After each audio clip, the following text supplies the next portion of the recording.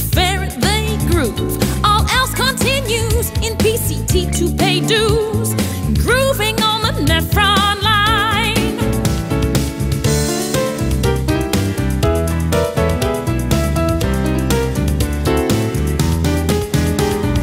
Nutrient salts exit, body needs it, gets it.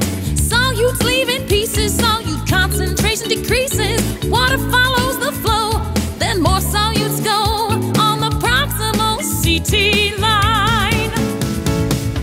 You know, the majority of reabsorption takes place on the proximal CT line.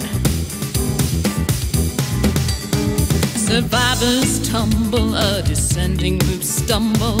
Water move out, osmotic gradient shouts.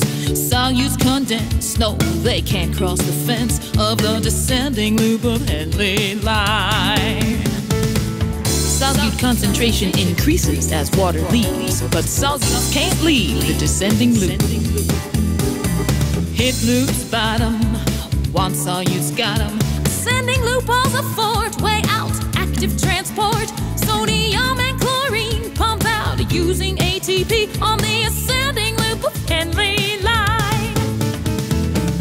If the body needs the sodium and chlorine, it can actively pump it out of the ascending loop.